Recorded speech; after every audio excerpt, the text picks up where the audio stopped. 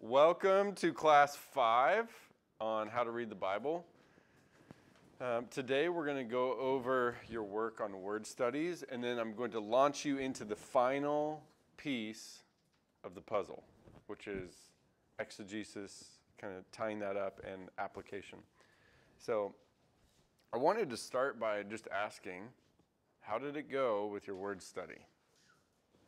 How'd that go? Raise your hand if you did a word study. Great. Congratulations. Raise your hand if that was your first word study to do. Most hands, if not all. Extra congratulations, because you know what? You just learned a new skill. I don't care how well or how poorly you did, you learned a new skill. And that's a big deal. And it's a little bit terrifying that that's your first word study, because then you're like, oh, how much can I do? It's kind of exciting. It's terrifying, like how much you might have missed, but let's not think about the past. No, how uncommon it is to learn a skill like that. But it's not something people could do throughout history. Think about what a concordance is. I mean, Jesus had the Isaiah scroll, right? Do you think he was passing that around in Nazareth? No. There was one. And they weren't doing word studies. They just read the text. So think of it like a technological advancement gift that you can do a word study. That's pretty cool, man. So, all right, how'd it go? It was intense. Intense? Oh, yeah. It was good, though. Yeah. Literally filled me up in a good way. Going that deep. It was intense. Filled you up? Felt good? I kind of hit a roadblock. It just seemed like the word I was studying, which was anger, was like a, I don't know if you call it a primary word, but there's like nothing else from it anywhere else in the other scriptures. So it was a little frustrating. Okay. Would you say that you felt angry? Yeah, a little bit amused, a little bit interested, because I didn't understand linguistics well enough to know where to go with this. Okay, yeah. I appreciate that humility and honesty. Thank you for sure. So you studied anger, the word anger? Yeah. Okay. Angry. Angry, okay.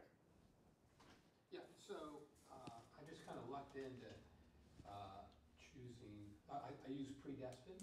Okay. And it's only used 4 times, and Paul's the only one who ever says it. So that was a good one to start with. Okay. So you're doing an Ephesians word study from chapter 1 on predestined. Yeah. And so that was a good one to go through the process. Uh-huh. But on the flip side, what was my third one? Mystery. Oh my gosh. Did I use mystery? So you did 3 word studies. Well, you said do. No, congratulations. That's great. Yeah. So you did mystery, predestined, and I think you only had to do power. That's there's more than 4 occurrences of power. Yeah, I know, but it is a lot easier when there's a low number and they're all said by the same person. Yeah, it's easy in one sense. It's also hard because you're like, oh, I don't have a large data set.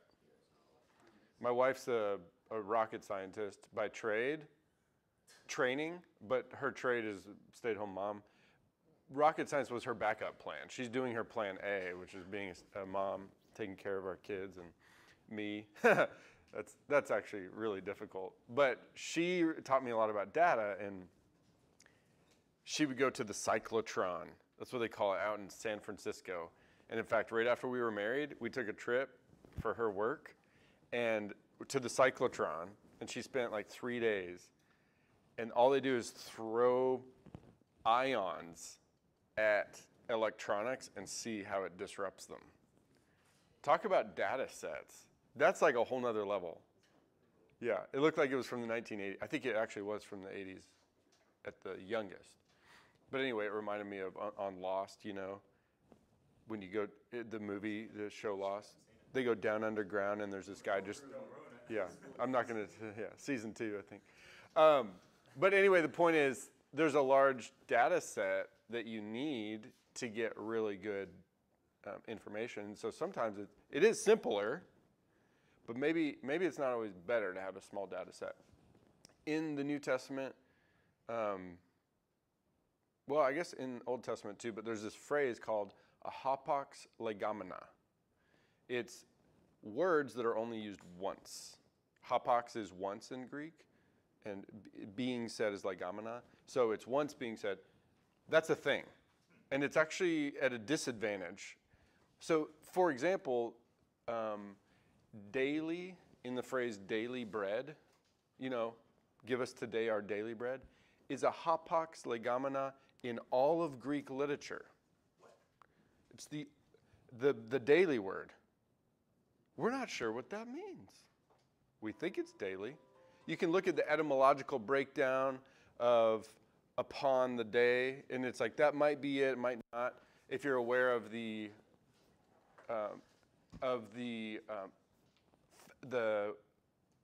fallacy of it's called the etymology fallacy, where you break a word down, and Duvall and Hayes talk about that. But we don't know what it means. We think it means daily. It could mean, if you're reading Origen and his treatise on prayer, super substantial or spiritual bread. So that's one example of where we're at a disadvantage. A lot of Hebrew words are hapax legomena. And so we're like, we think it's this. Based on context, it's probably that. And that's where you can look into archaeological data. There's a thing called epigrapha, and it's essentially like pieces of literature on old like pottery or coins. And epigrapha can help you understand words that are only used in literature a few times. That's why archaeology and finding, it's like we found or the Rosetta Stone, for example, translated in 3 languages, the same thing. Super helpful. So anyway, that kind of gave me a launching point to talk about. So thank you for sharing that. How else did it go with you all? So you ran into some barriers, some success, pretty good? Yeah. I chose vowel. There's a lot of options. And it's kind of, there's only a couple variations, so it makes it simple to wrap my head around. Okay, vow. What kind of barriers did you run into with vow? So for those who aren't aware, the word vow is used in Jonah when the sailors vowed vows. Was it after they threw Jonah into the sea?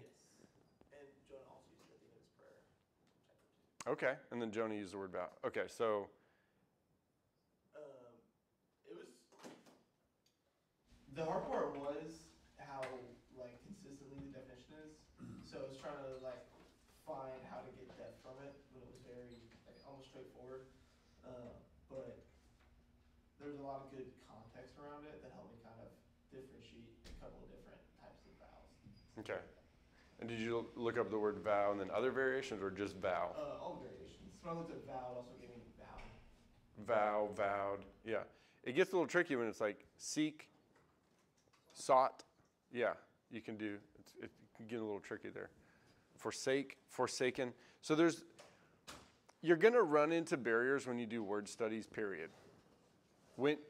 Even if you know the languages, but we're doing English only word studies, so you're already in a vulnerable state, right? Because you're like, but that's not what it's. But just remember, I'm trying to give you a tool, but I want you guys to be humble with it and treat it lightly. So having some of the data, doing some of the research yourself, gives you a leg to stand on. But also, when you read commentaries, you can say, oh, they know Greek, they know Hebrew, and they're giving me more substance, they're giving me more richness. But what I'm giving you is better than nothing, and it can be very substantial, depending on the word. It's like, Chad, just give me black and whites. It's like, it's not black and white, man. So I want you to feel comfortable in the gray, in dancing with it. Another thing that's really helpful is the parallel passages that you come across when you're doing a word study. You'll be like, oh, interesting, same phrase. Not only the same word, but same phrase. So that's really good. I want to get some more feedback from you all. How did it go? Maybe even like, hey, I had this problem. Can you help me with that? Earl, yeah. You were talking about how in Hebrew, in old Hebrew, I guess, there are real, rudimentary kind of phrases. You said leave a lot out. There's a lot of room for interpretation. Is this the sort of thing that would apply to interpreting that about what the intent or the spiritual, somebody just says something that's 2 or 3 words like that, how do you really get the abstract, I guess maybe, meaning? Yeah, how do you get the meaning? Really, the best we can ever do with the meaning of any word is context. And so, let's say there's a Hebrew word that's only used once, or just a few times, and you're like, well, or it's like predestined. The more you need to go into the context, and that's where, funny enough, the more vague a certain term is, the more important your book study is. What is the overall theme? So, for example, we're about to do a class in Romans that's going to start here in about a month. There's a verse in Romans 11 that says, "And thus all Israel will be saved." Whoa, dude. That's incredible. So in the end times, all ethnic Jews are going to essentially be saved. That's one interpretation. But I reject that interpretation categorically because of my understanding of Romans as a whole, where Paul redefines who Israel is.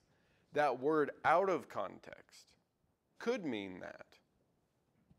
But I believe, like people can make a strong argument, and we'll go through that in the class, why they might think all ethnic Jews will be favored in any fashion after Christ. You can make an argument for that.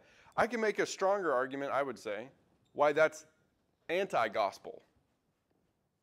Now, we could have a good discussion about it, but context determines meaning. So what's interesting, Earl, is you can actually have one author use one word in 2 different ways, depending on context. So how do you interpret those kind of words? You need to understand the big picture, and then the immediate context is really important too. So predestined is a great example. Hopefully we'll be able to have some good discussion about that. So one of my issues when I got into it was I was trying to keep an open mind because I already have in my head what predestination is and how it applies. And it's like, no, don't do that. Don't go there. Try to see what it says. So. That's a tricky one. So can I ask where you started and where you landed? I started that we're all predestined to be children of God, all of us. And where did I end up?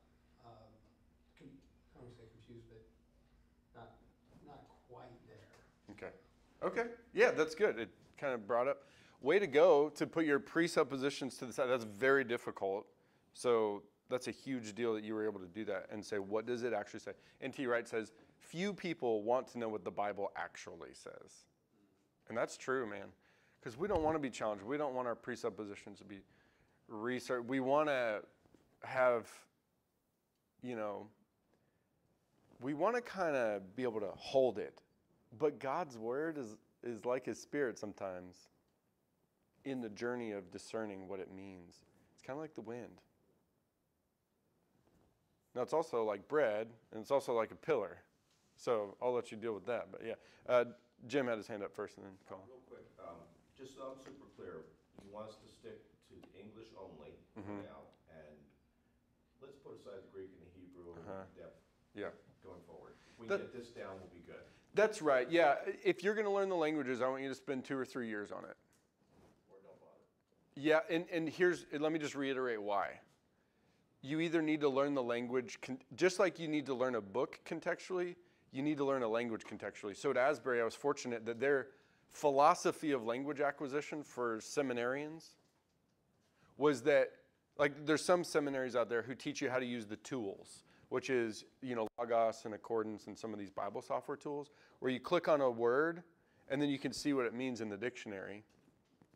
And you can learn how to apply it, and then you can do a concordance word study based on the Greek and Hebrew, but you don't actually learn the language. Like you don't know how to just read the language and understand and remember the words and break down the different conjugations and declensions. In other words, Hebrew, for example, is a suffixal language. So when you want to make it a woman or a man who does a verb or a they, you add a suffix to the end of a verb. Well, you have to learn how to do that. And by the way, you have to learn what the vowel points mean. And it's very kind of detailed, right? In Greek, you know, it's more sophisticated than Hebrew in a sense. And so you have to learn, well, how do the tenses of the Greek word change? Well, if you just learn how to use the Bible software, which is what you could do, then I think you really risk abusing the language because you don't understand the nuances. You would really have more of a textbook knowledge, but out on the streets, man, it's like you're going to get mugged kind of thing. It's like, I just don't want you to get mugged. Just don't go into the streets, okay? If you go into the streets, it's kind of like when you have a gun. You need to know how to use a gun if you own one. It's more dangerous to own a gun and not be trained in it because the gun is a bullet magnet, okay?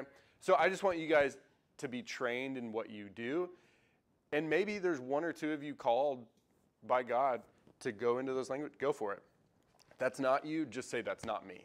And don't try and kind of muddle your way through it. I think the danger of doing that is greater than the English-only word study fallacy. So either way, it's a risk. So again, whenever you're like, okay, I want to do a word study, make the first step of just taking that verse and seeing how 5 translations translate it. You are uncovering the Greek and Hebrew by eliciting 5 translation committees, unless it's the Message and then it's just Eugene Peterson. But other than that, so think of it like this. If this is a word, and all you can see when you look down on this word is one point, okay? Then you're like, oh, what does that mean? When you understand how a word can be used, it's like opening up the flower petals of, it's called semantic range. Semantic range means, what are all the possible meanings? So let me write that down for you.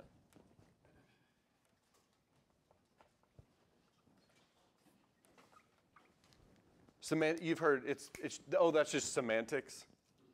People are talking about the meaning of words. Well, semantics are actually really helpful, by the way. So if someone says that's just semantics, I think that's a cop-out in the argument. Semantics are actually really important because they uncover the possible meanings of a word. And what translations can, if you know Greek and Hebrew, if you know them well, and I would consider my knowledge intermediate of both of the languages. My Greek's definitely better than Hebrew, but I haven't studied classical Greek at this point, and I haven't studied Akkadian and Ugaritic, which are other Semitic languages that you need to better understand Hebrew. So I'm not even an expert, okay? But those who are prolific, or maybe in a certain area, like for example, maybe they just know one word. They know all what the flower petals could be of that word's possible meanings. And then they can be like, oh, well, it's this one, you know? What a translation does is it goes ahead and tells you, well, it's either this one or that one. And you don't have to know all the possible meanings. You can just look at, well, translators are kind of divided. It's either this one or that one.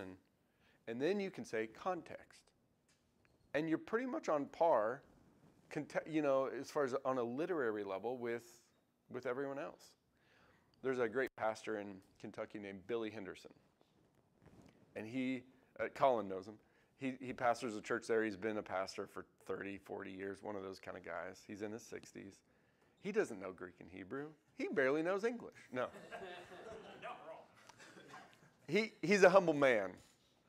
And he is okay with it. He even preaches out of the KJV. God bless his soul. Oh, my goodness. Yeah. No. But his ability to discern the heart of God and interpret Scripture is on par with with most people I know who know Greek and Hebrew, like most pastor level kind of people. So I'm just trying to encourage you in the English only thing. It's really great. And then, so there's two things to temper the word only, the English only word study fallacy. Number one is start with 5 translations, and that'll give you a sense for the New Testament or Old Testament semantic range.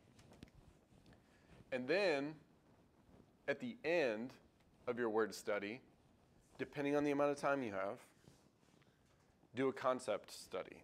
And so that was probably the most vague part of what you did. I hope my clarification in the email was helpful, but a concept study is saying, okay, there's a word, but what about the theme or the topic or other words like it that I can't, it's not vow or vowed, it's promise or something. It's not even related to that word.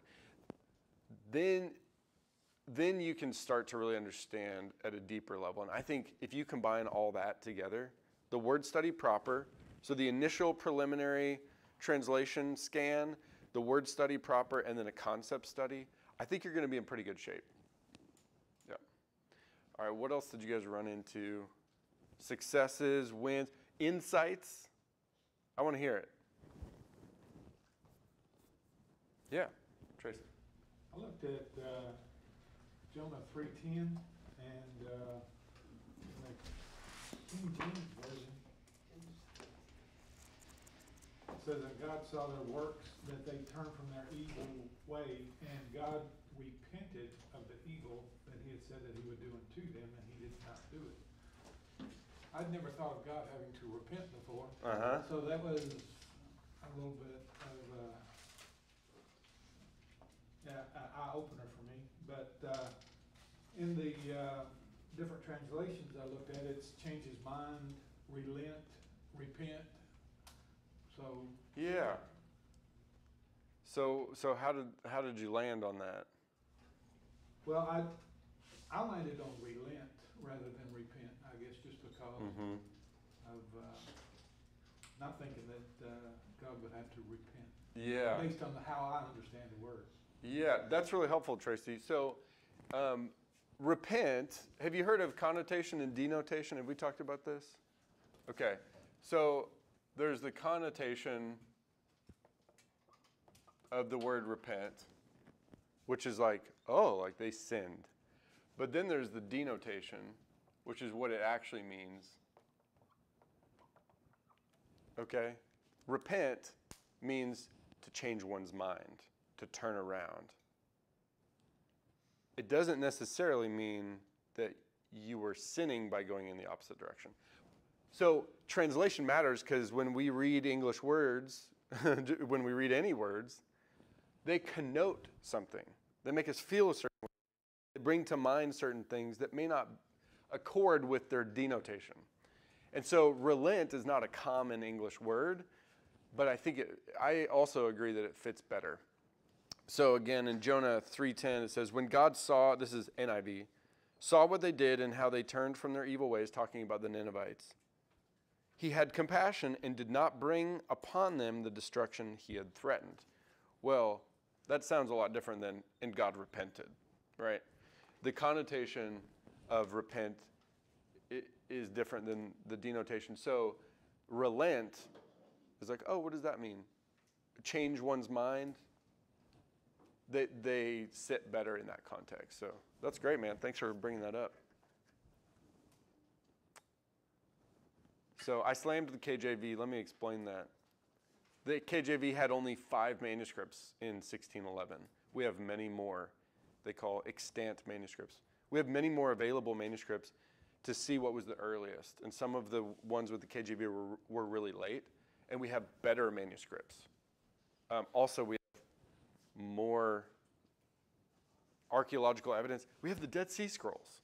That's incredible information and data that we didn't have before to better interpret some of those hapax legomena and other cultural issues. So.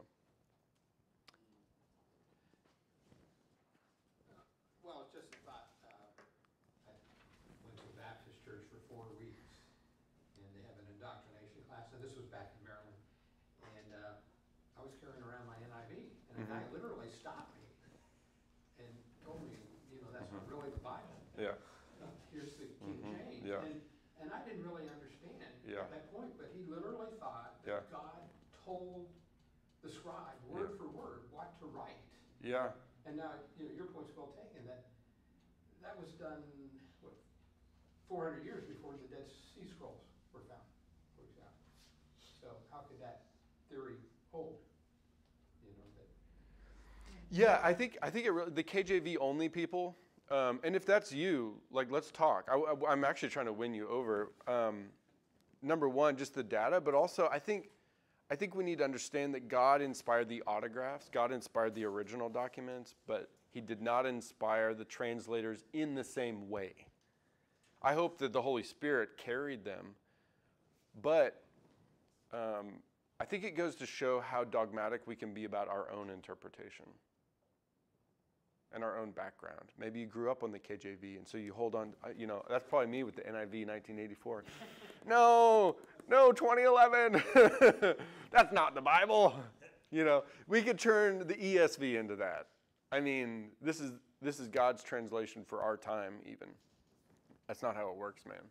So I think we need to hold lightly our interpretations because that's all they are.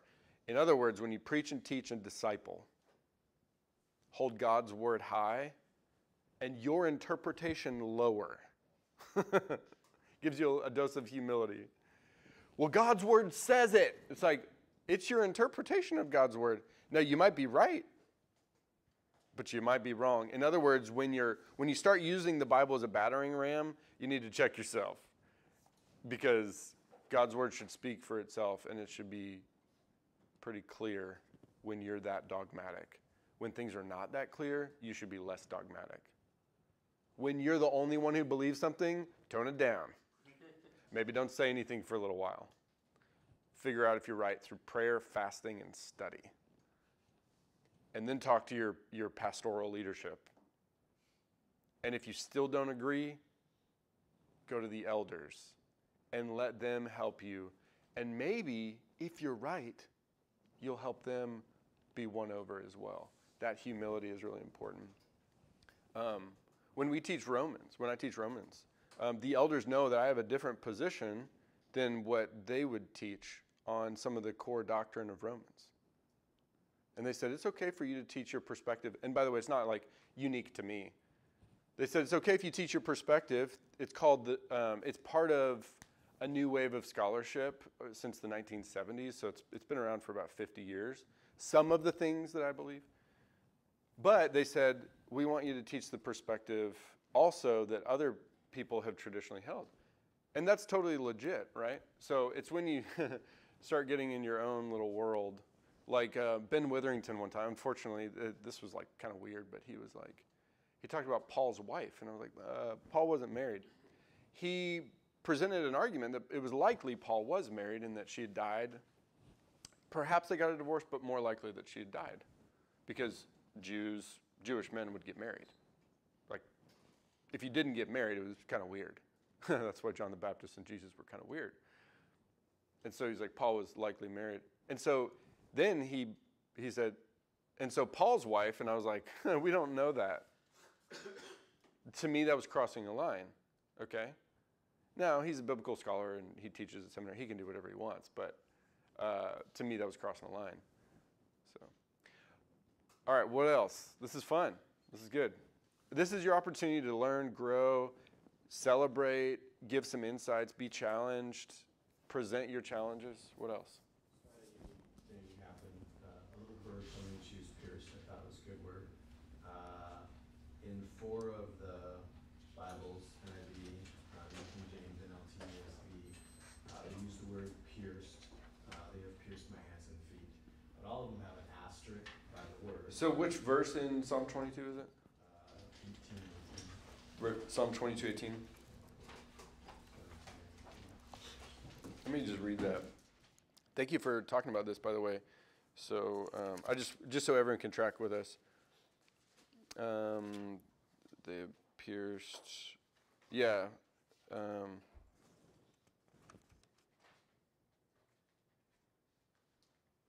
Yeah, so it's 16. Dogs have surrounded me.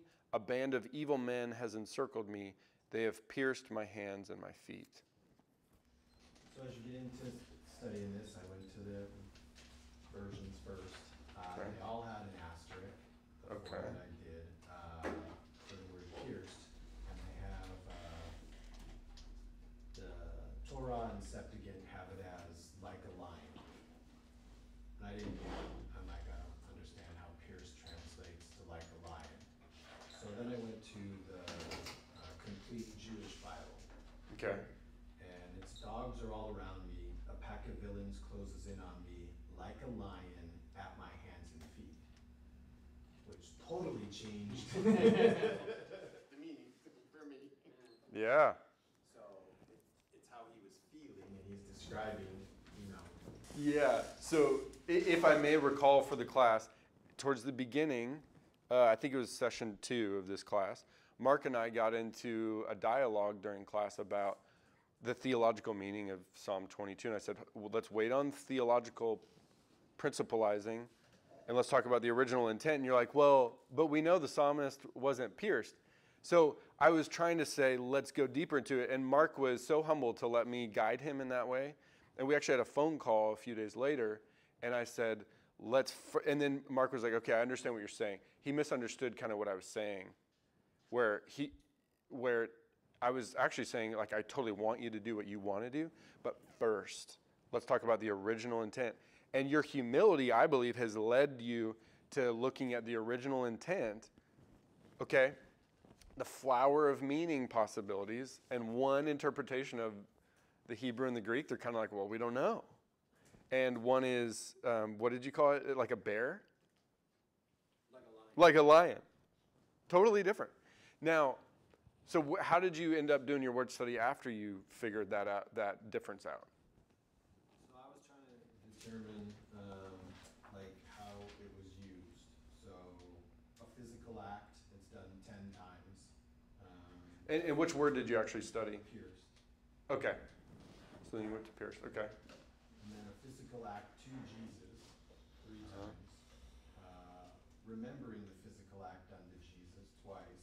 A feeling, like Mary. Like she was pierced metaphorically Yeah. in her heart, yeah. Just a flat description. Okay. So I was trying to determine, okay, how else is it used in the Bible to Mhm. determine what in this Yeah. context? And so were all those in the New Testament? No, some of those are in the Old Testament. Okay. I know I'm putting you on the spot if you're willing to dialogue about it. 5:26, pierced his temple. Which verse reference? Judges 5:26. So it's like a physical act, describing a physical act, they pierced his temple. So there was a spike. Oh, yeah. In Judges 5, is it Jael was pierced in his temple by Deborah? Okay, so pierced physically, all right. So that's kind of one example. There's a couple more in the Old Testament like that. Okay. Kings 9:24, the arrow pierced his heart. Okay. So they're all physical piercings, and then. And then Job 26:13, by his breath the skies became fair, his hand pierced the gliding serpent. Okay. So again, it's some sort of physical, maybe metaphorical or allegorical. Okay. So that's a way to observe, by the way. Mark did a great job saying, like, even observing how the English Bible was noted. When there's really big differences or translational issues, there's a little italics B in my NIV, and you go to the bottom, and it says, like he was saying, some Hebrew manuscripts. So in other words, some Hebrew manuscripts have pierced. Septuagint and Syriac are the same. Most Hebrew manuscripts are like the lion. So the NIV translators chose to translate it in one way, whereas they could have done another way. And I believe the NIV, who has a translation where it's not pierced? What does yours say? Mine says, my hands and feet have shriveled. Have shriveled. Okay. So this is where you get into do you actually interpret something theologically? And I think that there's a justification in a Christian Bible to translate it pierced because of how New Testament interpretation reads Psalm 22. There's an argument to be made that it shouldn't be pierced because that's a theological appropriation or leaning. Like if you kind of got two options and you go with more of a theological meaning, okay, that's one way to do it. But if you go with more of the plain meaning, perhaps, and I haven't done a linguistic analysis of it, so I'm kind of guessing a little bit here on what the difficulty was. But a less theological translation would probably say lion, assuming all the data was the same. Do you see what I'm saying? So, I think each one has its own right, but that does change the interpretation of it. Cool. Thanks, Mark. I'm glad that was helpful for you. All right, what else? Fear was tricky. Okay, so Colin studied fear.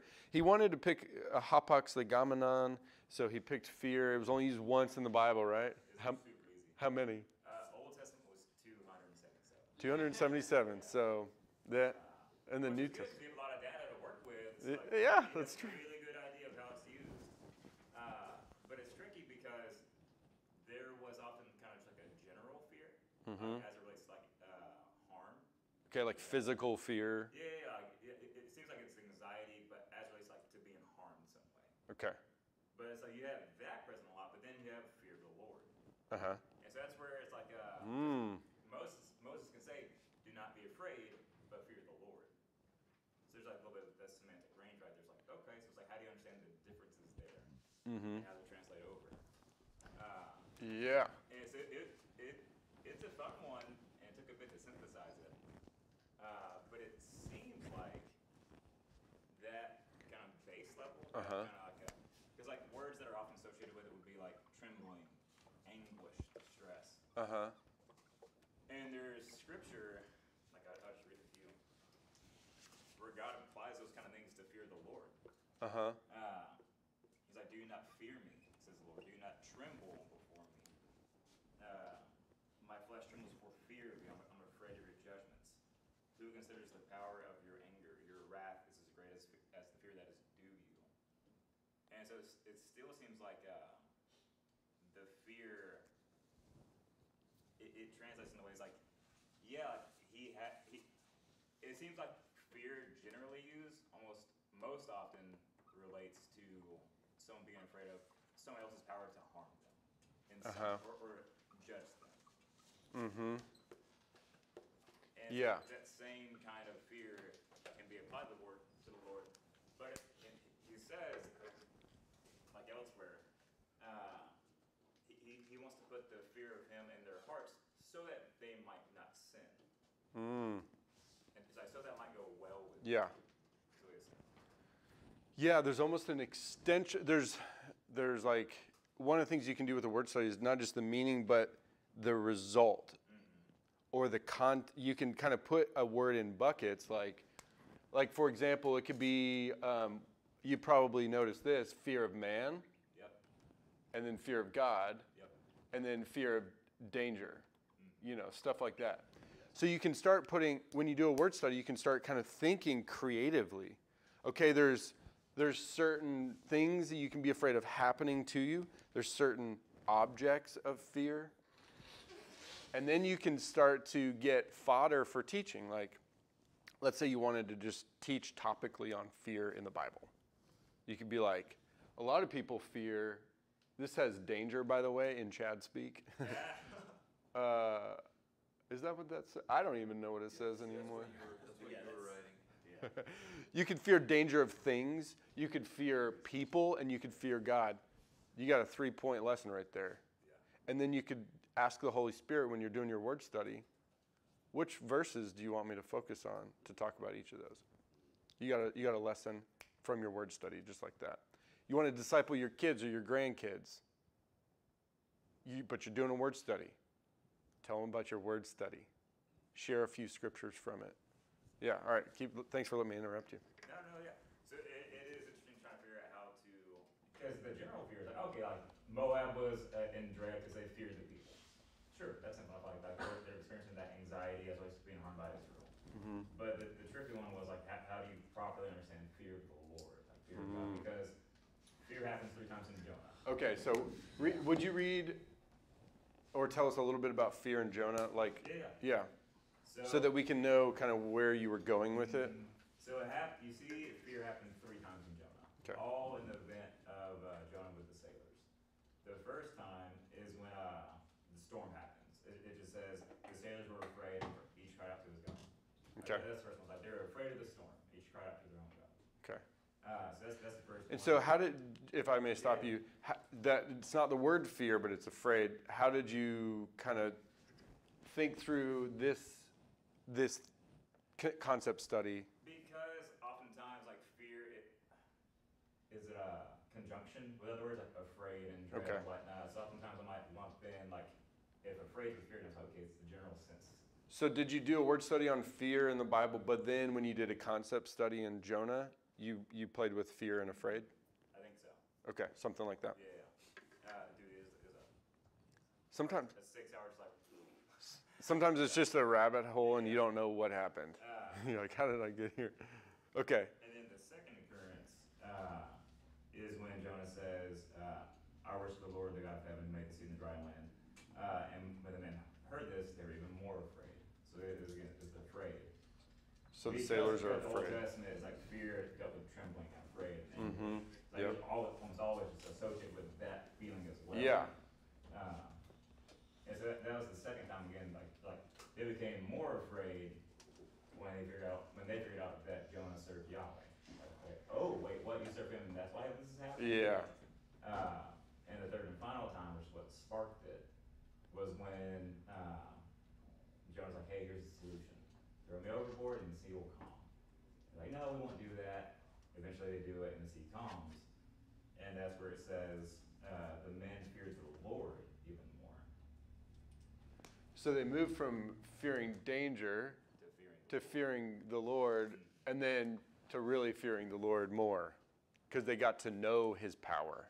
And so that's where it moves from like a general fear, Uh-huh. and then it goes to, and then they feared the Lord. To a specific fear. Mm. That's really cool. Really. Yeah, that's really helpful. But that's where like, what does fear the Lord mean? Mm-hmm. And almost, I don't want to say all the time, but most often fear the Lord implied that you're now following him and his statutes, wholeheartedly serving him.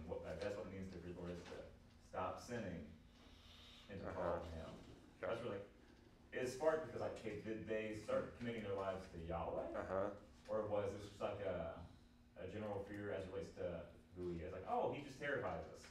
Or is it like the whole, no, I now serve you kind of fear? Uh-huh. That's where it's tricky. And they vowed vows. So where'd you, and they made sacrifices. So where'd you land? So initially, when I first started studying, like, I don't think they made like a vow sacrifice proper, like, oh, we're now gonna be like what's the word for a Gentile who would, A proselyte? yeah, I was like, I don't think they're proselytes. But I think maybe at the end of it, just through all the reading, and just how it went from a general fear to a fear of the Lord, and then just reading some other translations, and that's Eugene Peterson. That's how he would interpret it. Was that they worshiped God and then began to serve him. They worshipped. Yeah. Yeah. So I think it could be, Mm-hmm. again, open-handed, light-handed, Yeah. that they did move to like we fear the Lord now. Well, and it's the language used, I think, is pejorative of the author of Jonah. Period. Because pejorative means kind of poking at you. So I think the Jews are reading Jonah and being like, sailors? Like, we all know sailors. Then they're Gentiles? It starts to use conversion language of Gentiles before the worst city. It's like sailors are pretty bad, but Nineveh, and it's almost like the author is warming them up to conversion language for Gentiles into Yahweh-fearing people. And it kind of teases you. It's kind of like the author, of the Gospel of John. Well, what happened with Nicodemus? Did he convert or not? Give me the answer. It's a little riddle for you. Well, who was the audience of John? It was It was Jews and Gentiles, but it was very Jewish. So who's the audience of Jonah? It's Jews, right? And the whole point of Jonah has to do with bringing the Gentiles in. So that's really interesting. Do we know? We don't know. But what Colin's saying is doing that word study helped give you evidence to say, but maybe. And in fact, some people would say it's likely that at least some of them were. It's kind of like, one of my questions about Jonah is, what did the Ninevites do? Did they become God-fearers? No, I haven't done the historical research. I would read a commentary to find out more on that, by the way. To know the fate of the Ninevites. Did they become Jews? I don't know. Like, to look at the history would be really interesting to me. So, what else did you find? I mean, not much outside. I know the New Testament, there's a lot of occurrences there. Yeah. Which I know we're doing just the Old Testament references for Jonah. Which that's what I stuck to. I didn't want to transpose New Testament into that. But it's a deep one. Yeah. So let me just pause right there. So you could do an Old Testament word study and look at all the New Testament terms like Mark did, and there's value in that, especially for Pierced, because it helps you understand why there would be a theological interpretation of that. But you could also say and hold that lighter. Remember the order. If you're doing an Old Testament word, right, the New Testament wasn't written yet, so you could consider that data theologically, but you hold it way lighter. So look at how is that word used by that author in their corpus. Let's say we knew that the author of Jonah wrote other things. So for Moses, we know that he wrote the first 5 books. So you could look at how does Moses use, yom, the word for day, in Genesis, how does he use it in Deuteronomy, for example, right? So that holds more weight. And then you look at the actual canon. So you look at the Testament and then the canon. The canon is all of Scripture. So Testament comes before that. That's what Colin's saying. I just want to make sure you guys were tracking. But no, it was really cool just because it makes more sense why I can say, do not be afraid, but at the same time, fear me. Because it's like, the fear of the Lord drives you closer to Him. Mm-hmm. And He's like, and I'm your shield. Like, I'm your protection. That's when He says, don't be afraid of them. Like, you serve me, fear me. Like, you're going to be good. It's like, it'll go well with you because it keeps you in our relationship. Mm-hmm. So that's where it's like, the fear of the Lord actually drives you closer to Him. Mm-hmm. Whereas usually like general fear kind of just paralyzes you. Yeah. Depending. And I think, depending on your heart's willingness too.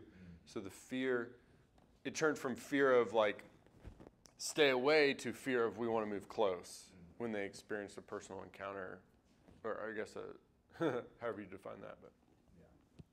So still trying to synthesize it. Yeah, it's good. Deep. So what I encourage you to do is make a tentative conclusion based on what you currently understand. And then if you have time to go back to it, or someone presents a new argument, then reassess.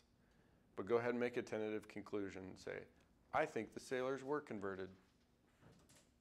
Can't prove it, but I think so. Earl. There's a phrase in Jonah that was what you were talking about there, about going from being afraid of God to turning it around. What was it? 2:8, I think. Jonah 2:8. I can't read 2. Wait. I guess 2:2. It says, in my distress I called to the Lord, and what I was wondering was how far out it would be like defining the word fear, going back to interpretations. Mm-hmm. Like fear and afraid being the same thing, but it seems to be that in this case, maybe distress Mm-hmm. is related. Which verse again? I think it's Jonah 2:2. Yeah, in my distress, so Jonah's inside the belly of the whale. In my distress, I called to the Lord and he answered me. So you're In a fearful Mm-hmm. Yeah. But they uses the word distress, and I just wondered from a translation standpoint, Mm-hmm. you know, because it could have said, you said, in my fear for my situation. Yeah, that's a good question. So what I would suggest you do is if you're like, that's interesting, you could just look at different translations, and if no one says it's fear, it's probably distress. And you can be pretty confident in that that's a good translation, and that fear is something different. Maybe he really was stressed out or pressed down, kind of thing. But when you do a concept study, you could start playing with that idea of the correlations between fear and stress. Yep. And then you could decide, you know, what's the author doing here at a literary level. Cool. Anyone else want to share? I got a process question. Yep. Just real quick. So, English-only approach, and we use the 5 versions, that gives us a cosmetic range. Then context, look at the context, read each one, and then working through the concept study. Mm-hmm. Okay, so that's the process. That's correct. Okay. Yep, that's the process. Your concept study comes after your word study. Question? Jim. I made a mistake. When we first started the class, he gave us the thing, how to study the Bible. And I went ahead and did it all at once. Just went through, got all the steps done. It's like, cool. Now breaking it down was really helpful. I'm just wondering, is there a study guide that is inductive Bible study that just breaks it out like that, and you can just go through book after book, you know, as an exercise manual? That's interesting. That's something I've thought about writing.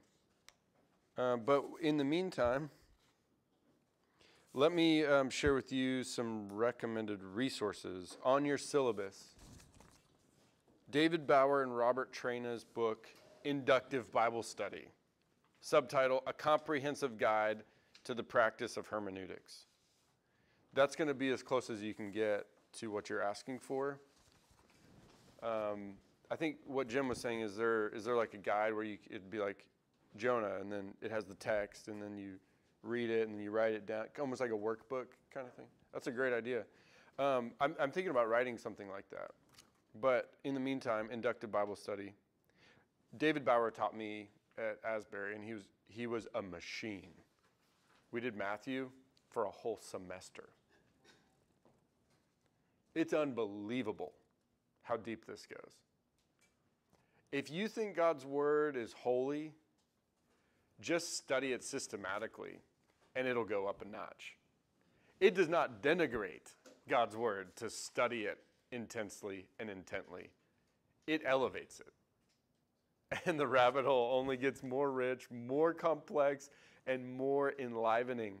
I'm telling you, man, it's exciting stuff. So let's go into some word studies that I did. I want to share with you some of my work. And I want to tie up some loose ends, give you some sort of anecdotal teaching. So this will be interesting. And then I want to give you some parallel passages work that's not part of your study, but it's like a side tangent. And then I want to share with you how to do the last step, which is application. Exegesis and application.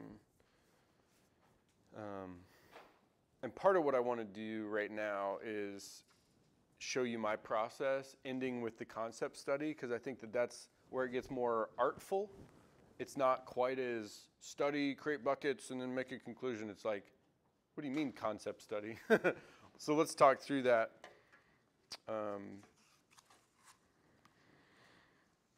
I had a really good time with the word concern. So I did the same experiment you guys did. I used English only. In fact, I never looked up the Greek and Hebrew on these words. I did one in each book just to see how it worked. I wanted to test it. So let me read how concerned is used. I believe it's used 30 some odd times. I want to say 36. No, that's forsaken. It was used a decent number of times in the Old Testament, just the English word concerned. So I looked it up in the different translations from Jonah chapter 4, verses 10 and 11. Let me read that just so you have some perspective on where we're going with it. Jonah 4, 10 and 11. But the Lord said, this is the very end of Jonah, you have been concerned about this vine, though you did not tend it or make it grow. It sprang up overnight and died overnight. But Nineveh has more than 120,000 people who cannot tell their right hand from their left, and many cattle as well. Should I not be concerned about that great city? So there's this contrast that I was interested in between Jonah's concern for a plant and God's concern for people. I thought it was really important to the meaning of Jonah.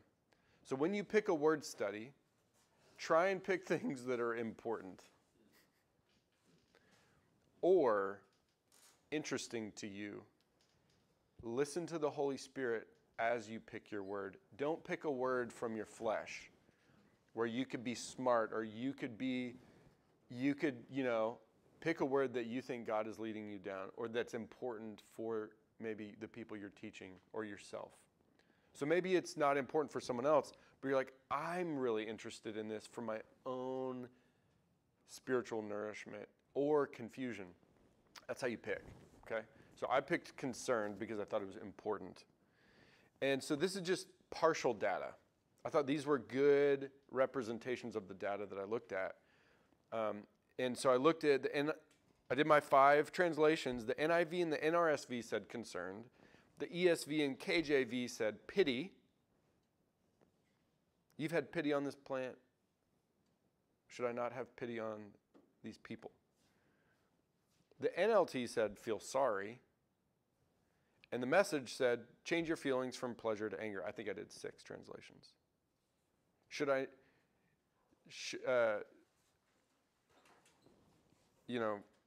you have changed your feelings from pleasure to anger about this plant, is how Eugene Peterson translated it.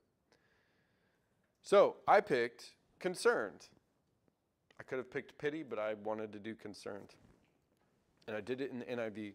Genesis 21:11, the master distressed Abraham greatly because it concerned his son. Like it was about his son. Exodus 2:25. So all of these notes are in the PDF. So you could kind of read this later if you want, or follow along. Or just listen and you've got it later. So God looked on the Israelites and was concerned about them. He cared. He had pity. He was concerned about them. Exodus 3:7, the Lord said, I have indeed seen the misery of my people. I am concerned about their suffering. Exodus 4:31, and when they heard that the Lord was concerned about them and had seen their misery, they bowed down and worshiped. So I'm starting to gather the subject is God, and he is concerned in these last 3 cases with people's suffering. 1 Samuel 22:8, is that why you have all conspired against me? No one tells me when my son makes a covenant with the son of Jesse. None of you is concerned about me or tells me that my son has incited my servant to lie in wait for me as he does today. No, none of you is concerned for my physical well-being, the king says. 2 Samuel 13:33. My lord the king should not be concerned about the report that all the king's sons are dead. Only Ammon is dead. Concerned, worried. Not so much care for someone, but worried about a report. 1 Chronicles 27:1. This is the list of the Israelites, heads of family, commanders, all who served the king, in all that concerned the army divisions that were on duty month by month throughout the year. Each division consisted of 24,000 men. So concerned meaning sort of like with regard to. Okay? So those are some of the data pieces.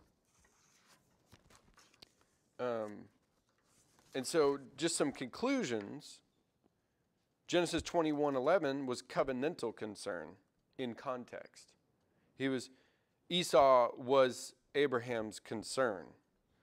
It was also covenantal with regard to the Hebrews in Exodus 2, 3, and 4. God was concerned about the covenant faithfulness, his own covenant faithfulness to the people.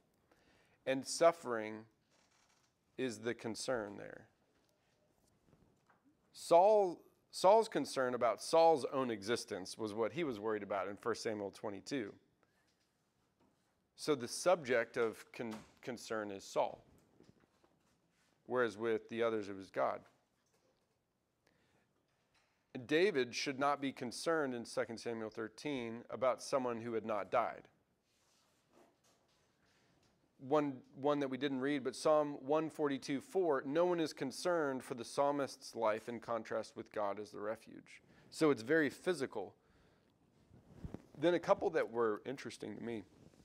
Ezekiel 36:9, my note about that was that God's concerned to revive the mountains of Israel as they come home to be covenantally restored.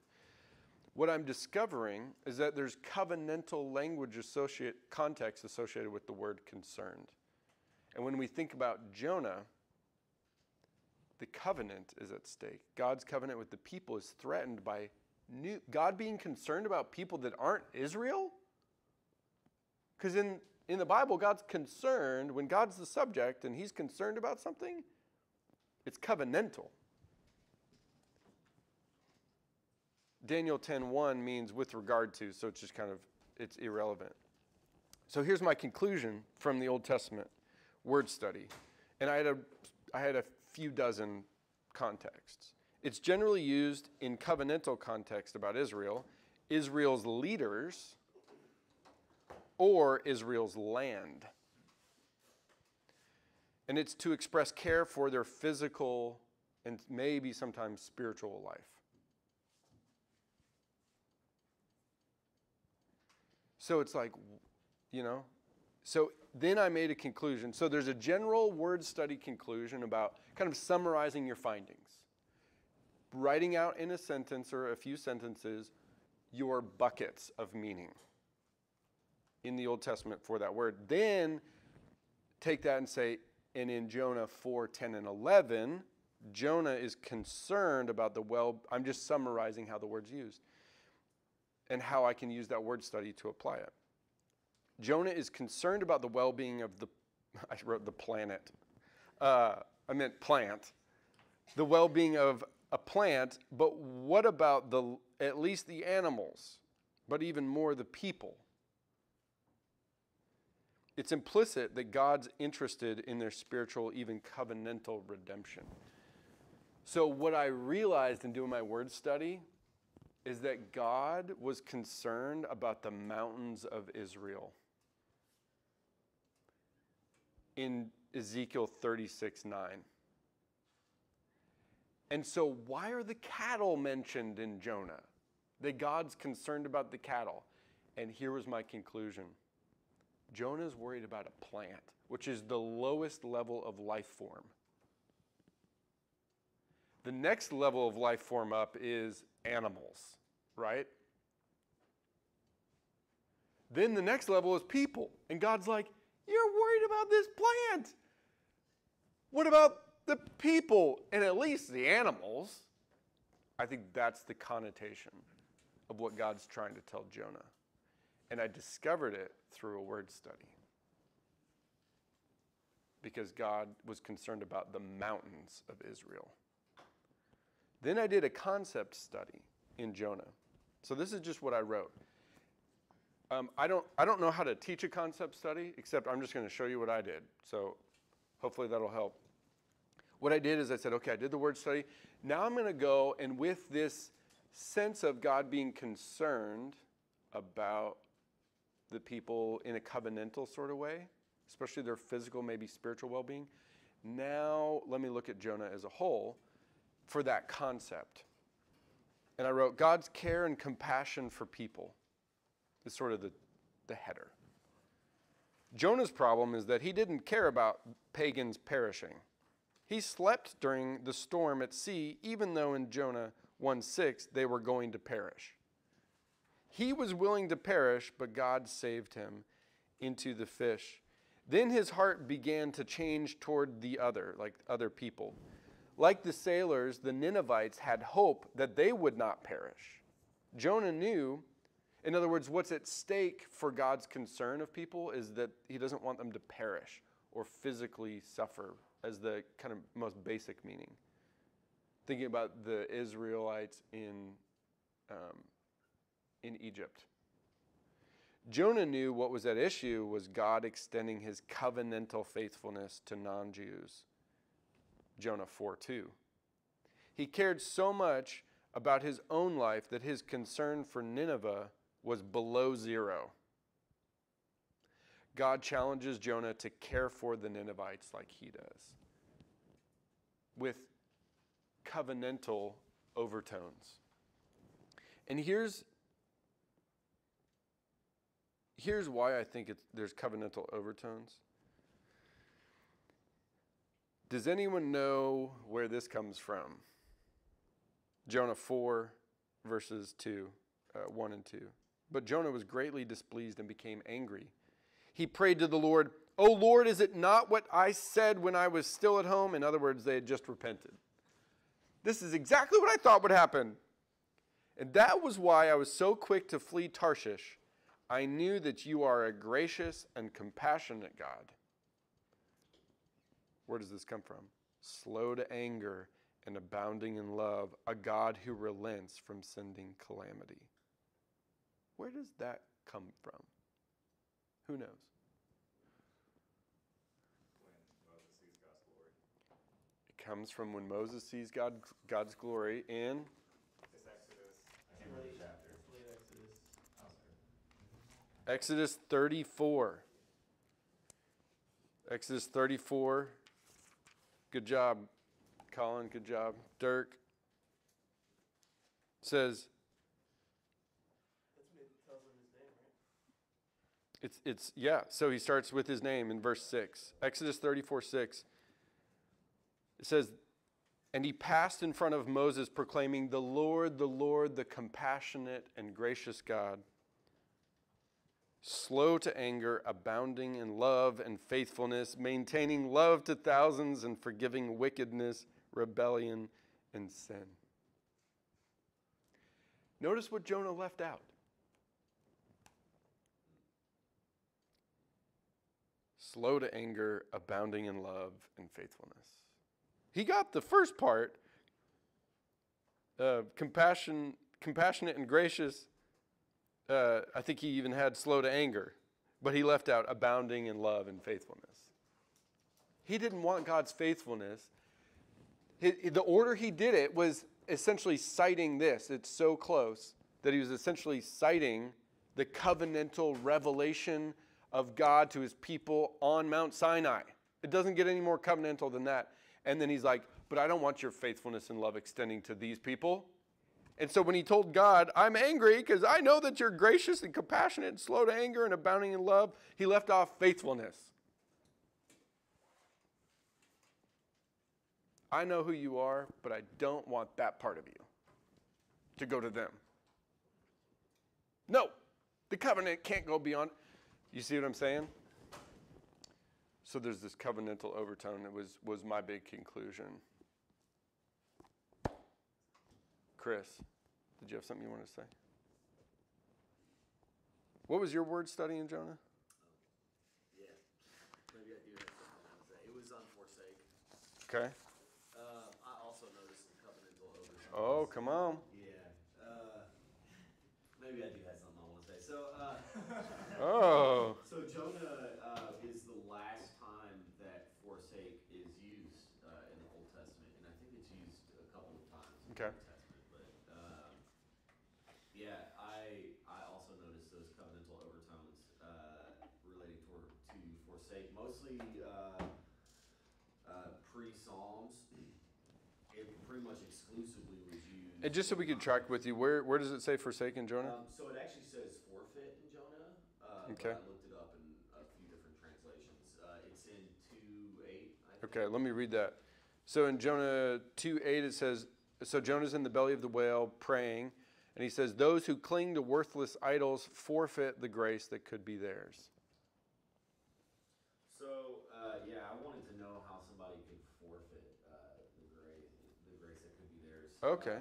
And so I looked that up, and I really was starting from the presupposition that this was mostly about Jonah. And I concluded that it was not actually about Jonah, but that it was kind of like a foreshadowing of the new covenant to come. Mm-hmm. Based on all of the covenantal language early on, and then there's kind of a different context using Psalms.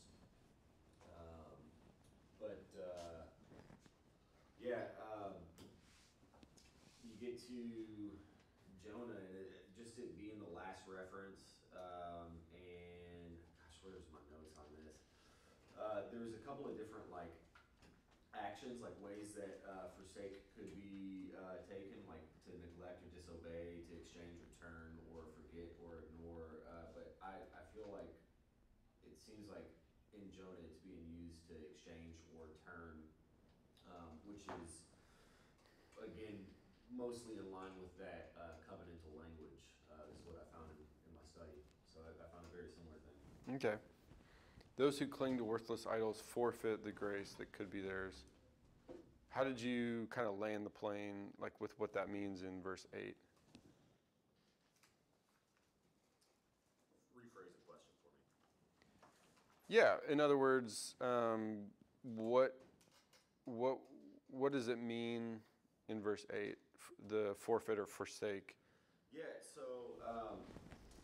it to me means to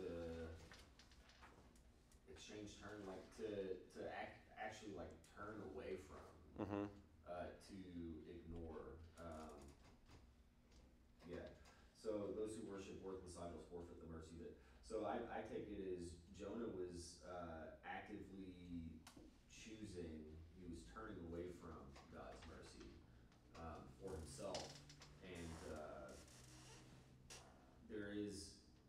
So the bigger conclusion for me was actually realizing that Jonah was not about Jonah so much. I realized it was a lot about the Ninevites, but yeah, forfeiting is just throwing away, basically. He threw it away.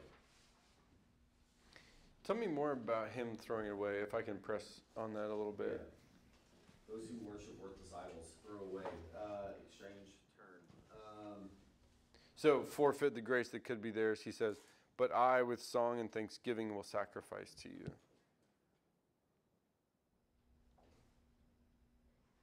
What is it that you want to know? I'm confused.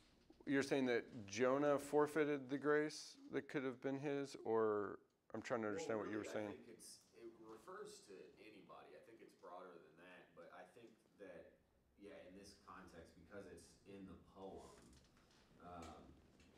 that Jonah, or the prayer from within the belly of the well, I think that Jonah is really talking about himself here primarily. It's interesting that when I was reading Jonah the first couple of times, I was like, oh man, Jonah really, he changed his heart, and now he's with God, and now he's going to go to the Ninevites and proclaim something. That's not the posture of Jonah's heart. He's still about himself, I think, even when he's praying in the belly of the whale. He's like, and I'm going to go worship God, and I'm going to do this. But I'm tracking with the general sense that you're following there. I think, to me, it's like he's wrestling with it at this point. I think he wants to do the right thing here, or at least he is hard pressed enough that he knows that he can't do the wrong thing, right?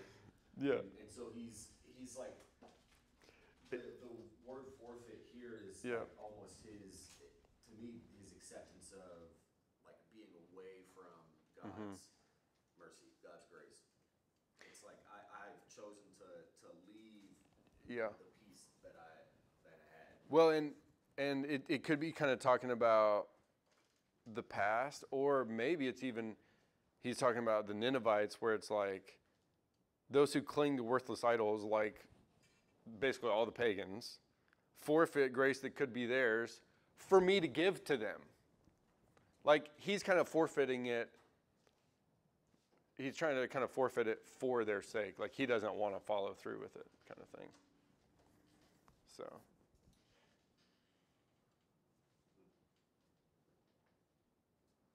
What do you think about that?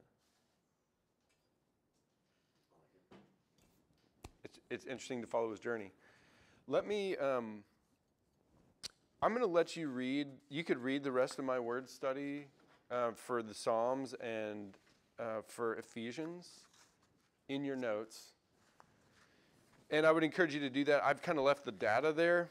And for these word studies, I actually just did a copy and paste. There was few enough where I actually just put all of the occurrences there. Well, for my, I actually did forsaken in Psalm 22, funny enough. My God, why have you forsaken me? But then you could read, there were 70 occurrences of truth just in the letters of the New Testament. So if you look up truth in the whole Bible, I didn't have time. Here's where the liberation comes, Dave. This is the good news. I didn't have time to do a word study on truth, huge word study. And I didn't even do it in the New Testament as a whole. I did it and I didn't even do it in all of the letters of the New Testament, because you've got John and James and stuff. I did it just in Pauline literature 23 times, because that's all I had time for. I'm telling you that not to say, oh, I failed in my word study. I didn't do it right. Well, what's better, for me to do that or no word study? I'm trying to tell you, if you don't have time for something, do the best you can, and that can be helpful. You might hold your conclusions lighter, but you also might gain some good insight. So I'll let you read on some of my notes and stuff like that. Another process question. Yes. You said this once, and I didn't know where it fit in. So is it after the concept study and you think you're done, that you go read a commentary? We're about to get to that. Yeah. Dave, you're reading my mind, man. I must be more like an engineer than I thought, because we're tracking together. So here's some other elements to consider on your journey. Number one is parallel passages. And I've written out some examples for you. We already went through my first example from Exodus 34 with Jonah 4:2. How did I know that? I knew it because I knew the story of Exodus. I didn't look at a note or a study note. It's totally okay for you to do that. Maybe you'll come across a parallel passage in your word study. A great one for Psalm 22:1 is Matthew 27:46. Jesus quotes it. And that's where you can start to move towards theological application. So there's an order here, okay? And then a parallel passage may be the Old Testament referent that the New Testament is referencing. So let's say you're in Ephesians 4:7-10, and you're like, what is Paul quoting here? He's quoting Psalm 68:18. Guess what a great way to understand Ephesians 4:7-10 is? Understand Psalm 68. I will let you uncover the beautiful meaning there. That'll be my teaser. It's a pretty cool parallel passage study. Then, if you look in your syllabus again, I've listed, so we're talking about other elements in your interpretive journey, parallel passages, okay? It's not concept study, it's not word study, it's literally just parallel. You might, in the synoptic gospels, you might go and read, for example, I'm teaching, you might go and read, how do the other gospel writers talk about this? So for example, I'm preaching this Sunday on Luke 22:39-62. Well, all four gospels have some version of that. So I was looking at that Jesus was in anguish, but Peter and the other disciples praying with him had sorrow. And I was about to contrast Jesus' anguish with the disciples' sadness. But then I read in Matthew that Jesus was also sad and in anguish. So I couldn't make them a culprit. interpretively because of a parallel passage where Jesus wasn't. It didn't say that in Luke. It only said it in Matthew. So it helped me add texture to it, okay? But another one is historical and cultural background. You're not going to find some of this in the actual Bible, but it can be helpful on your journey. And so there's some tools that I've listed.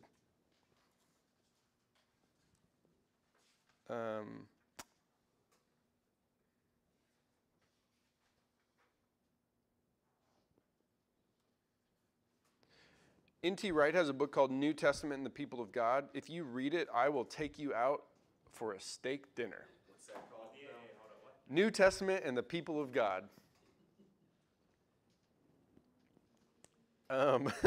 But there are some good historical and cultural background resources. It's on the syllabus. It's on page 2 of the syllabus. The other historical and cultural background resources that I recommend are in the notes for the very first class session. I list them in detail. Here's historical and cultural ones, here's literary, and here's theological ones. The last step of your research, after you've done your own preliminary literature research, is to study a commentary. But Chad, I don't have time. I got to teach this Sunday. I got to teach this Wednesday. Can I just read the commentary? No. It won't be as rich. It'll sound like you read a commentary first. Do your own research with the Holy Spirit, and then let someone else speak into it. I'm just kidding, but what if I read 5 commentaries? There you go. Yep. Then you'll have a framework for understanding what they say. Then you can interact with the commentators. Because if you're like, but man, I just love R.C. Sproul, or I just love, this commentator, you're going to be really biased towards just whatever they say. You need to do your own work at a literary level. And look to a commentary to bring the theology in, some of those parallel passages, some of that cultural background history. I want you to go to the commentary, but do it after you have context. And then, so now there's whole books written on genre nuances to what we're talking about. I'm not even going to talk about them. I want you to read about them. And that's in Duvall and Hayes. That's in your reading for this. They do a great job of digging down into, okay, how do you do these things based on certain genre? Like, you need to interpret Revelation in a certain way that you wouldn't interpret Jonah in the same way. Okay. Do good work reading that. If you want to read Gordon D. Fee's book, How to Read the Bible for All It's Worth, he goes down basically the whole Bible at a lay level, like not the scholarly level, but lay level on genre stuff, like Duvall and Hayes do. Okay, the pinnacle of interpretation is theology, which transitions us from exegesis to application. And so the process goes like this. This is where we are going for next week and where we're going to land. Number one is exegesis of a particular text helps us make theological conclusions. The word exegesis means to draw out. You know, Exodus, it's the way out. Exegesis is to draw out meaning, okay? Exegesis of a particular text helps us make theological conclusions. Biblical theology, number two, synthesizes our exegetical findings from Scripture and generalizes our understanding of God through our own poetry, prose, and narrative, through songs, sermons, and stories. In other words, what you start doing at the end, once you understand the meaning of a particular text, then you start moving beyond it. And you can say, wow, here's the correlation between Exodus and Jonah and, let's say, New Testament covenantal theology.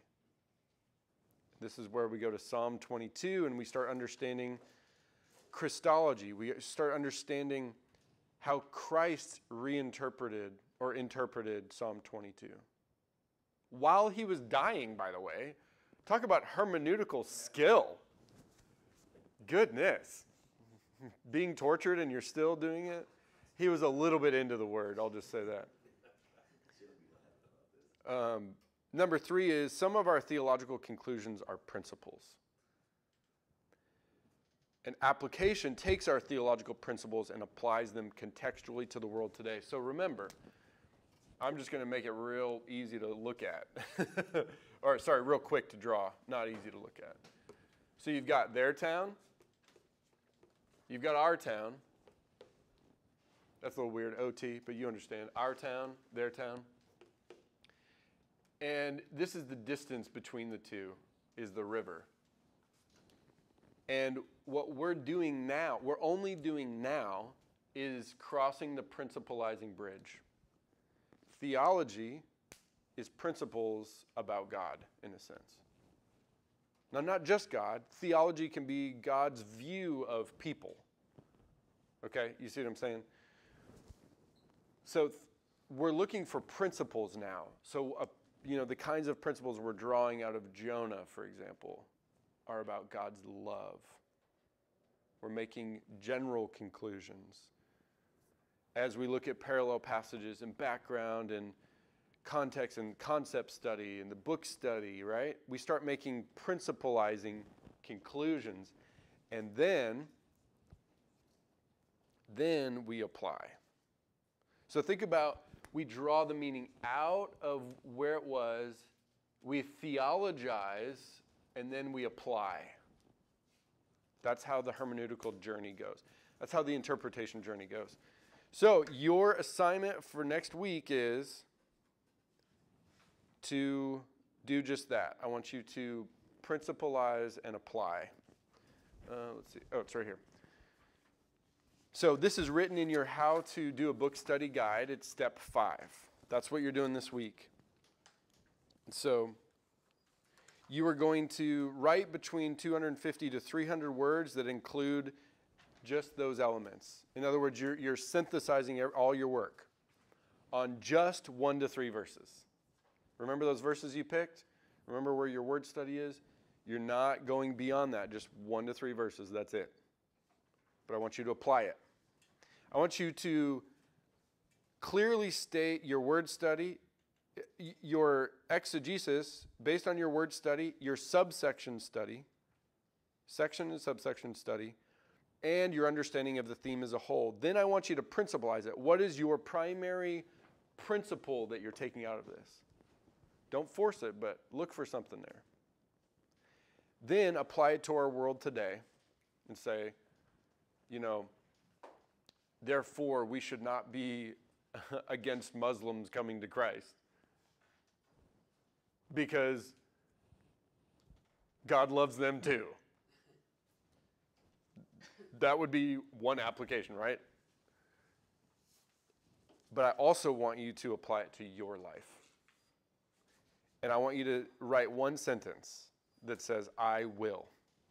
Because if we do all this study and it doesn't lead to life change for us, then it's all for naught. And then for those who want feedback, there's kind of a checklist, go back through, put your whole project together in the kind of deliverables, not all your data and processing, but like your conclusions. At the end, what I want you to do kind of in week after we're done with next week, I want you to turn it all in to me if you want feedback on it. So those who are taking credit, for example, will be taking the test. If you want to take the test is your project. And it's pass or fail. If I can see that you really got the how to do a book study, you don't have to do it perfect, but if you really understood it in all its parts, and I can see you put your effort into it, then you'll get credit for this class, and it's one of 12 classes. And then you can get a certificate in ministry training, and then you're off into the world. There's only one more thing I wanted to talk about. Duvall and Hayes do a great job on page 125 in the second edition, and talking about preaching and teaching dangers to avoid. And one that I think is really important is topical preaching. You can preach topically. I think you can teach topically, but there's a danger with it. And go and read what they say, but I just want to say, The danger is to take short passages, to cite them, and to take them out of context. I think it is the primary danger in the evangelical church today. Period.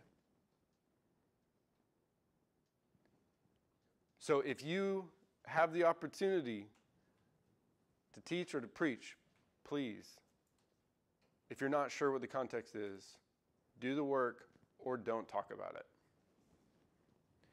it. You don't have to be right about everything all the time. But if you're not sure and you know that, and, oh, that works for my point, and you use it, please don't do that. Please don't do it. It will diminish your ministry and your voice and your power. Don't take verses out of context in your own meditation. Preaching and teaching aside, there's few of us who will do that. Don't take verses out of context in your conversations. If you don't know what it means in context, then don't talk about it. Okay?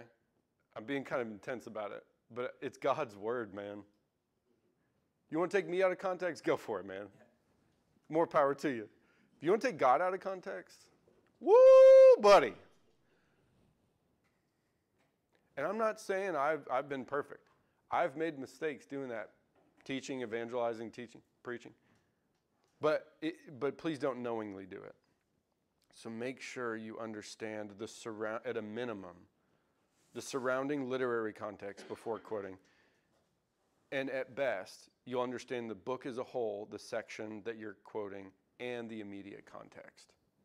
That's a lot of work, isn't it? Few should be teachers. There's a reason for that.